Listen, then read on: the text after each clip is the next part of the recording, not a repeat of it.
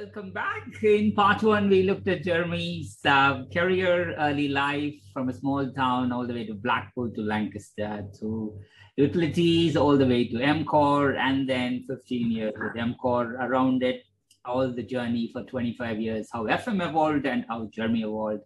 And we finally came to know about the three things that Jeremy, not many people know about Jeremy.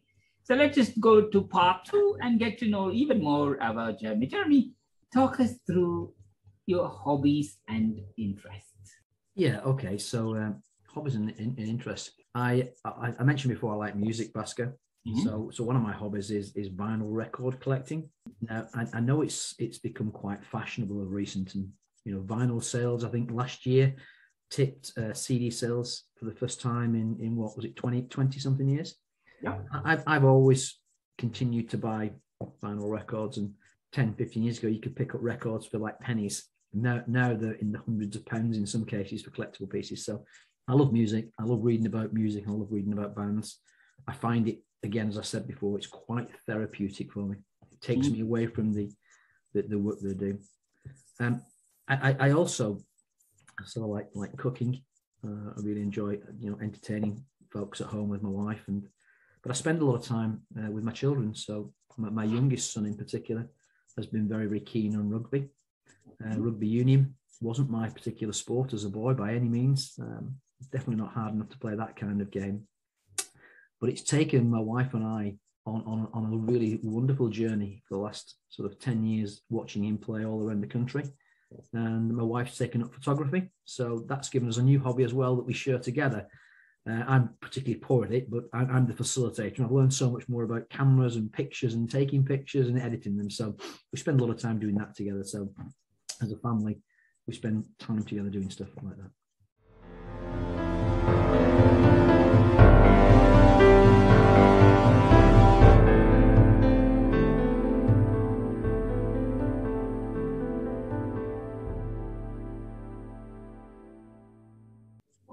Beautiful family, different passions, and at the same time, music. So let's just go back and talk about that. So I know you are a big fan of cooking, Jeremy.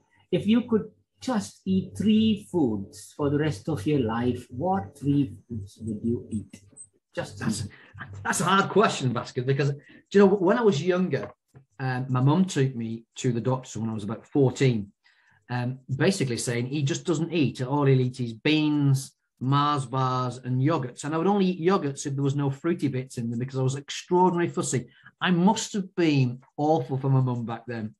And then I started to go out with a girl whose mum was a chef, which is where I started to get a bit of a passion about this, who introduced me to all kinds of foods. And by the time I was 19, I adored everything apart from raw onions. So in answer to your question, what three foods would I like? Well, number one, oysters. I love oysters.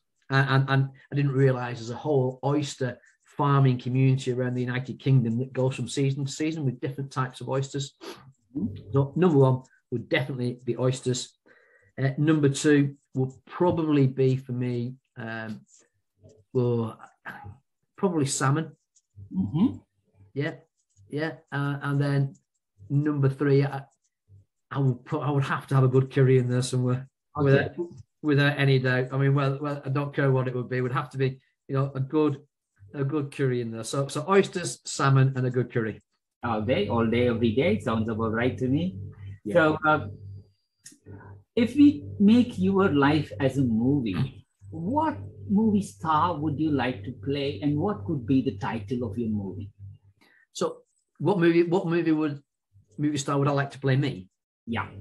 Well, I mean, my childhood hero was Clint Eastwood, but Clint Eastwood's 6'2" or 3", isn't he? And I'm 5'7", so that wouldn't work very well. So maybe Tom Cruise. Tom Cruise, nice. And what could be the title of the movie? What a good quote. The title of the movie about my life. Just an ordinary guy trying to make sense of it all. Yeah, an ordinary guy trying to make sense of it. Yeah, and I kind of think that's that. I kind of feel that's where I've always been. I realise, people say, where are we going? You know, where we come from. Well, the reality is we're hurtling around a giant ball of fire at 60 plus thousand kilometers an hour on an elliptical orbit, and we've been doing it for decades. That's the reality, isn't it? So trying to make sense of our lives, I think, is kind of like that broader, deeper thinking that I like to do. What's it all about, and how could we, as a society, as people, be better together, share inspiration, have, you know, break bread together, be friendly together. I know it's a bit philosophical, but I kind of look at the geopolitical nightmare that's taking place over in Russia and Ukraine. And I'm not qualified to talk about the politics in relation to that. But I think about all the folks that are being made homeless and all the rich culture that's being destroyed. And I question why. I think to myself, surely we can all find a better way. So yeah, an ordinary guy trying to make sense of it all. Perfect. From now on, we are going to go into the random rapid fire. You just got to tease it out. So nothing right, nothing wrong. Whatever comes in your mind, quick and fast. Yeah? Yes.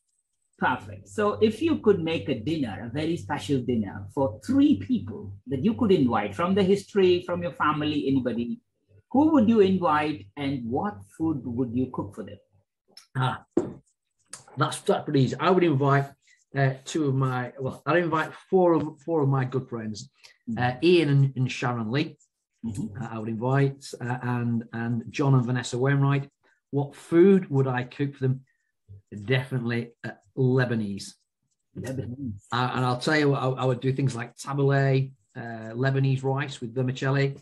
I would do probably baba ganoush. I would do souvlaki, so kebab, both probably pork and lamb and beef, and I would barbecue those so they're really charcoaled, and I have a huge big salad with them. So nice and simple, and we do probably Lebanese flatbread in that, and I probably would do something like a paneer, maybe with spinach, that kind of thing as well. So nice. We like family dining, so literally, you know, share together, and we drink some really good Lebanese Cabernet Sauvignon. Nice. If there is any leftover, you know where I live. Please absolutely. Absolutely. That kind of thing. Really, I really love that. Just getting around the table, talking about just general things in life and sharing some food together. It's brilliant. Oh, brilliant. And obviously, you know, you have been cooking, or, you know, it's your kitchen, your food. Do you have any memorable kitchen fail, something that went totally wrong? Yeah, I do. I'm really bad at dessert. I mean, catastrophically bad. My mum was brilliant at baking, you know, and I learned so much from her. But I cannot cook, cannot bake at all.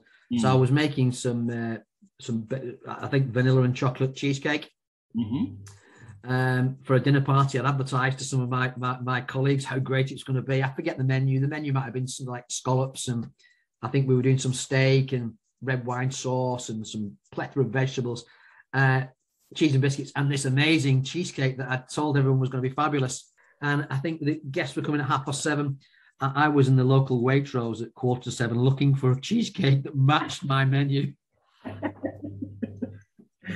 That's good. You're still trying. That's good. Yeah. So I know you talked about music, heavy metal, but if we play a song, if you play a song every time you enter a meeting room or your home, what would be that song? Ooh, another good question, Bhaskar. I'll probably say to you, Riff Raff. It's a track by AC/DC, and it doesn't mean riff raff in terms of a derogatory term to associate to people. It means it's a song about not taking life too seriously. It's a song about taking what you do seriously, but not your life seriously. And I've kind of taken that philosophy with me. I've worked hard on my career. I've worked hard on my learning, but at the same time, I do not take myself too seriously. Nice. And it's quite inspirational. It always makes me think, yeah, let's go and do some cool stuff today with people. If you want to get something out of Jeremy, please do play the song. He'll give you whatever you ask him for. Folks won't know that song anyway. But that's good. So again, a fun one. If we were to play hide and seek right now, where would you hide? Where would I hide? Well, probably under a large tree that has fallen down in my back garden. Okay, so that's going to be hard to find.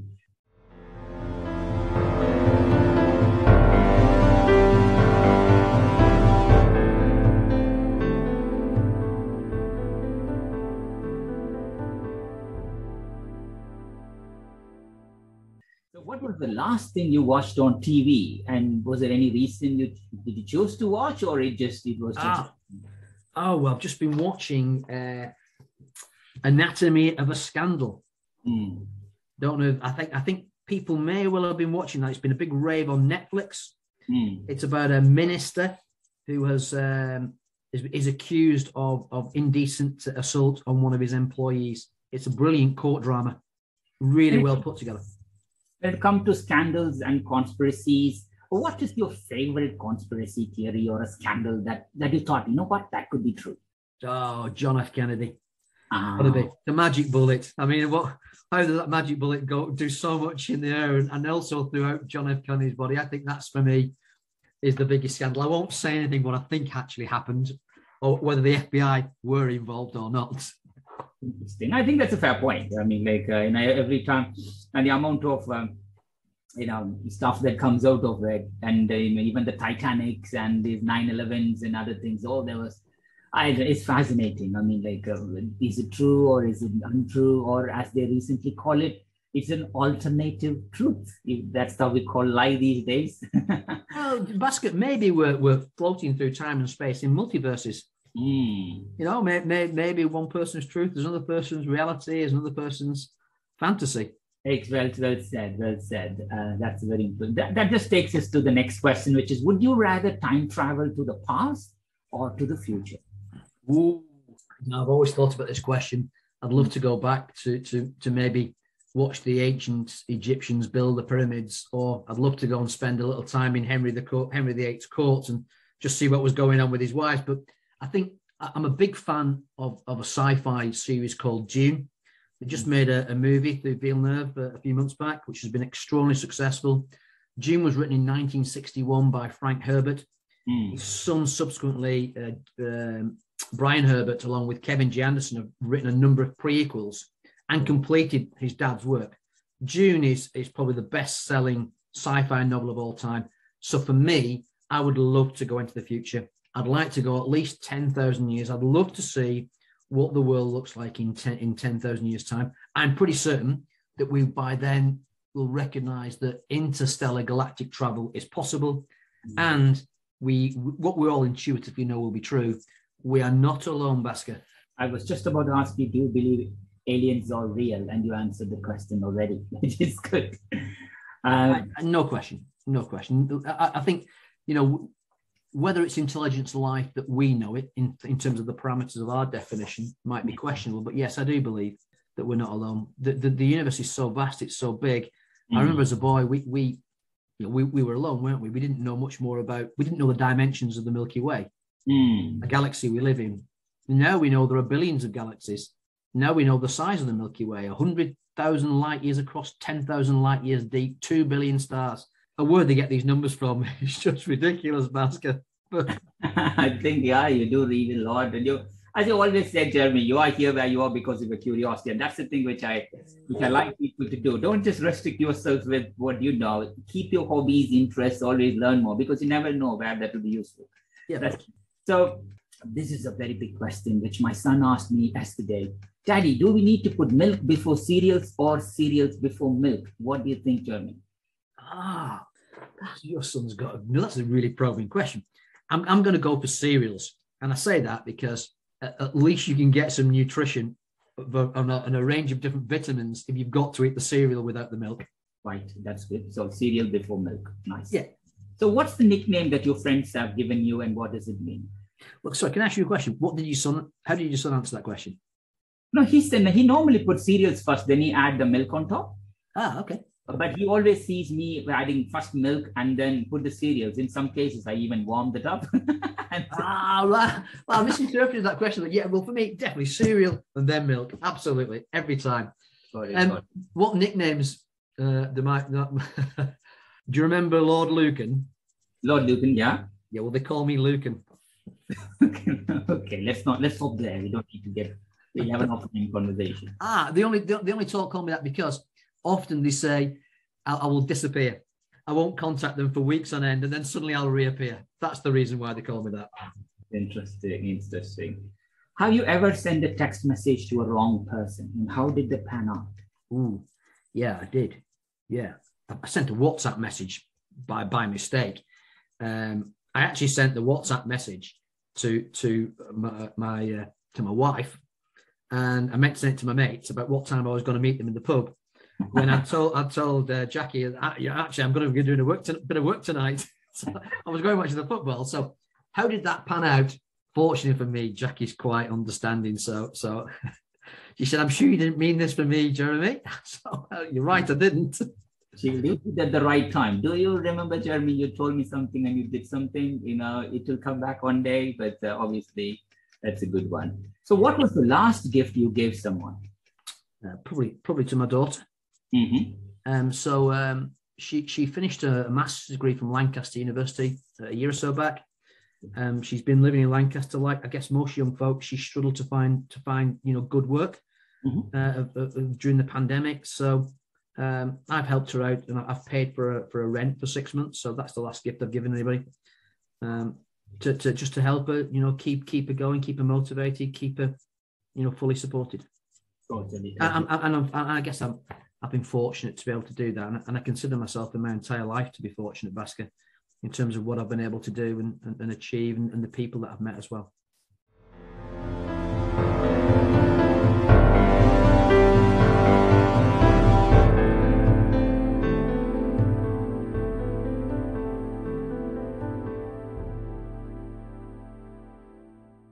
Totally. I think that nicely takes us to our gratitude round. Jeremy, I think, talk us through who are the people who have been the most influential in your life and career?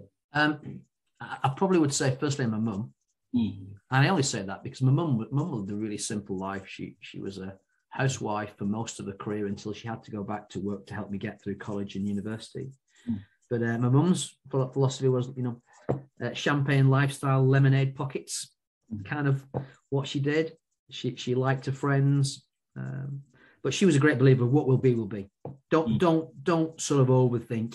Life is a series of obstacles and challenges. They are there to help you improve, to experience challenges and obstacles, and challenge yourself to overcome them. Never get fed up about it. That's just the nature of life. So my mum, because of her simplicity, in terms of career and work, I was lucky to meet a couple of folks. One guy was called Martin Stevens, who was with Norweb.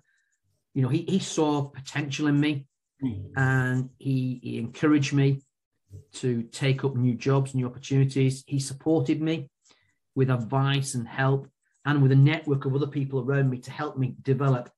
I wouldn't say he was that silent mentor in the background. I've never had somebody like that, but he was without doubt a guy that really shaped and influenced me in terms of choosing to go into facilities management and learning in that facilities management journey. And then there was another chap called Pat McCloskey who passed away a few years ago, but Pat brought with him that influence on me around how to understand people, how to tap into my emotional intelligence, how to work and support and help others. And I've taken from Pat that belief. I love to see people succeed, Bhaskar. And I've been lucky. I've coached a few people, and I've mentored some people in my career, and I've been delighted to see them succeed. And I've played a little teeny small part in their success. And Pat, who was an ex-Tarmac board director, really helped me understand how to work with other people and how to understand others. So those three folks, really. And I guess there are two other people I would mention. I'm a big fan of American business guru Tom Peters. I love Tom Peters. I've seen him a couple of times talk and speak. And I love his creativity. I love his energy. I love his inspiration. I love the fact that he is one of those people, whatever you dream you can be, with hard work, with a good work ethic, with determination. And that's important. Determination, hard work, support, curiosity. You can achieve whatever you wish to be. And then probably it would be remiss of me not to talk about one of my sporting icons, who again, unfortunately, another person that's passed away, but the late and great Severiano Ballesteros. As a golfer, to come from such humble beginnings to take on the world and to lead the European charge in terms of putting European golf back onto the map. Charismatic, swashbuckling, brilliant, self-taught, another inspirational character, able to rise from the ashes to conquer the world. Such an inspirational people within your life, mom, colleagues, and also external, Tom Peters and the golfing legends and others. So thank you for saying that. Within your family, who's the most kindest person you know? In my family, probably, well, my wife, really. Yeah, my wife's been, she's been a rock. She's been an inspiration. She illuminates every room that she walks into with an infectious smile.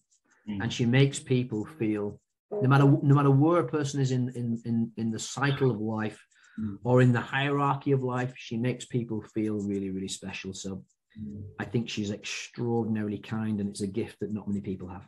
Totally. I think I was hoping you would say that answer, and I'm glad you did. Nice, Jeremy. So, Jeremy, I think we talked about people in your life and career, also the kindest person. And as you remember, we are in this COVID time. So obviously there are certain things within your company or within your locality, in your neighborhood, someone might have inspired on a different level altogether just to help the community or have gone beyond in their jobs and stuff. Anything comes to your mind? About someone supported the community? Someone supported the community, or something you read that really touched your thing, or somebody within your team, who went on to do anything that reminds you in this 2 years of COVID or 2.5 years of COVID, which is still coming out. Any stories that reminded you that people are kind? Oh gosh, I mean, there are so many that it would be remiss to name just one person. I've seen all kinds of acts of kindness from in our local community here. When we first went into lockdown, the shelves were empty.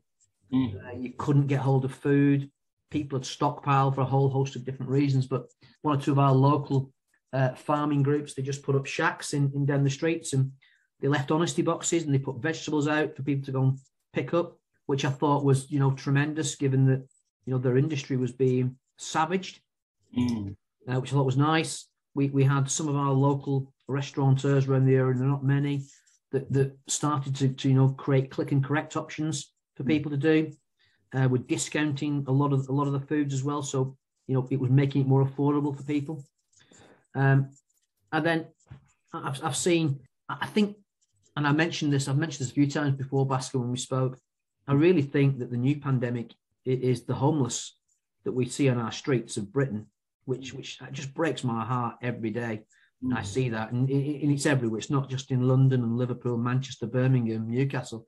It's in small towns as well.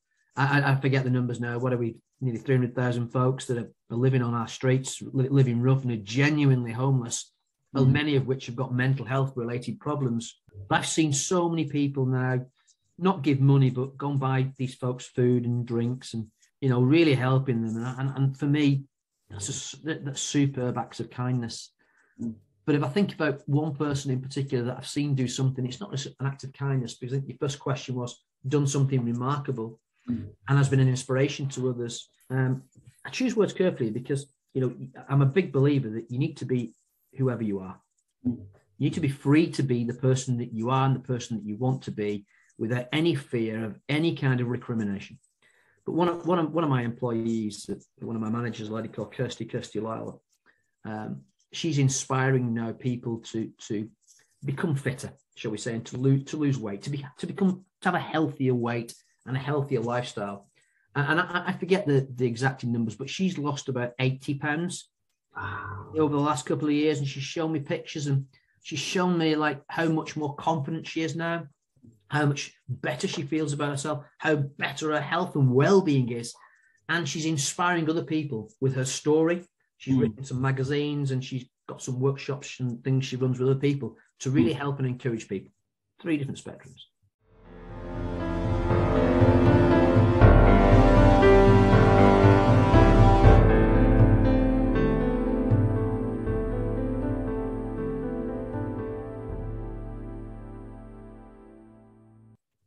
Thank you. That was really useful. So as we come to the future, so I know you already shared certain aspects of the best advice that you received. Just summarize them. What's the best piece of advice that you have received and from whom? And also what advice you would give to people who are looking to pursue a career similar to yours? It could be the same or it could be different. Okay, so I've thought long about this, about advice for others. My guess is that most people out there have probably heard of Stephen Covey's 7 or 8 lessons for highly effective people, as the case might be. I can't remember. It's a bit like the 4 Ps in marketing, the 7 Ps that they are now. But I think the advice I had was pretty similar to what Covey talks about. Be proactive with your career. Take your career, your health, your well-being, your mental health and well-being, your learning and development. Take it seriously. You do not want to be 10, 15, 20 years time from now thinking, oh my gosh, I wish I'd taken this opportunity. I wish I'd done that. Take it seriously, but don't take life too seriously, because it is a series of obstacles and successes and sometimes failures. And sometimes we've got to fail to learn, to improve, to move forward. Don't take it too seriously, but be proactive. I think that you should always, I say this to my kids all the time, what's the trajectory? Where are we going? What are you trying to achieve? So sort of start with the end in mind, which is what Covey would say, and think about what that end might look like for you. And then I think a good piece of advice, particularly in the world we live in now, Bhaskar, we've got WhatsApp, we've got Instagram, we've got MS Teams, we've got MS Clouds, we've got so many different devices for communication and receiving work and requests. I think you need to really think about personal management. Work on what are the really important things. Don't let stuff become urgent. Don't work on stuff that's not important. Work on things that help you or help your business or help your career or help your objectives in your business. I would call it working on the thin end of thick. And that's really important. Don't waste your time, because as I've got older, I've recognized, your time wheel accelerates. By the time you hit 30, life is going and you've got children, you're married, if that's what you do. Your life is accelerating at such a fast pace. You've got to make every second of every single day count. So don't be fed up. Every day is a school day. And I think, I would advise people in the facilities management industry, as I said a little bit earlier, qualify yourself, keep learning. But I think you should network, but network with purpose. Drive intelligent conversations with other people. And then finally, I think you need to be yourself. I said that before, be who you are, not what others want you to be. And I think if you do that, you will have a healthy, successful and happy life. What a beautiful end. I think it's 100%. Every single word that you said, I'm sure the listeners will be taking that, and I think that's important. Also, just to wrap up, because it's Baachu Talk FM after all, what's that one common myth about our profession, the FM profession, that you want to debunk? We're not a bunch of cleaners, are we? We're not a bunch of cleaners. We're not just electricians and folks. We're not the janitorial team. We're not the back office team. We're front and center of business. We support organizations to become great. We support our clients, customers to succeed. Kind of what I believe. Well said, Jeremy. I think what an all-round episode. Jeremy, before we close the episode, is there any part of your life or career, or is there anything else you would like to share before we close it? Also share what's your immediate plans. What are you looking forward to in the immediate future?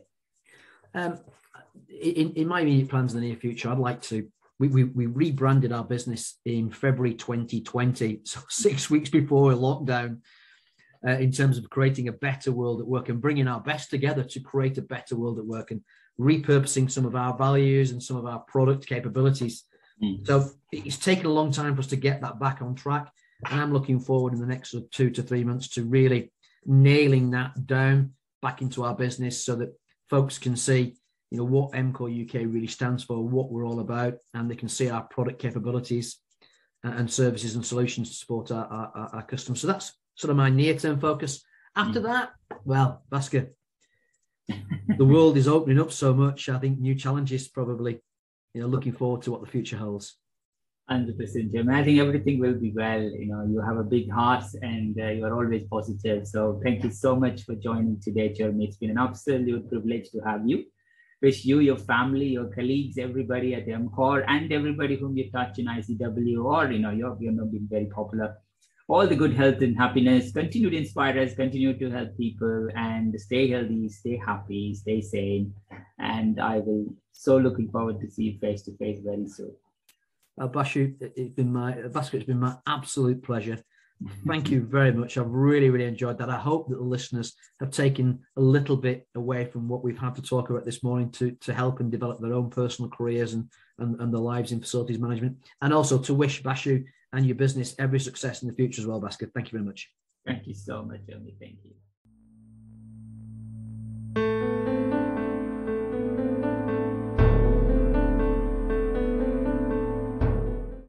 To all our listeners, thank you for tuning in. Please do visit www.baachurain.com/Baachu Talk FM podcast. With this specific episode link to everything that was mentioned in this podcast. Don't forget to subscribe, review, and share Baachu Talk FM podcast. We will see you at the next episode with another special guest. Until then, it's Bhaskar Sundaram signing off.